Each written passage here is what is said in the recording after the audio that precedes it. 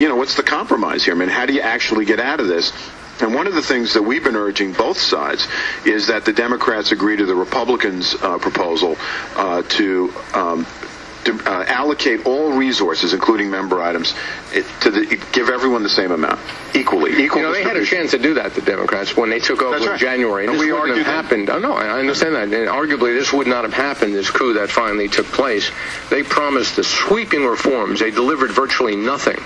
And that's why I think there's a reluctance right now to do it, partly because they think down the road, the Democrats do, that there are going to be more and more Democrats, fewer and fewer Republicans, and they don't want to commit to giving them those kinds of resources. But I think if you're trying to get through this and get something done, you have to move off of preconceived positions on this. And just on that point, though, let me interrupt, because there are mechanics that are very serious on it, dealing with who the Secretary of the Senate is, and how do you apportion equally those resources? Who's going to make those decisions? It's a Republican position, backed up by 32 votes, I would say, that they should be making those decisions through the administration of the Senate, since they had a majority vote.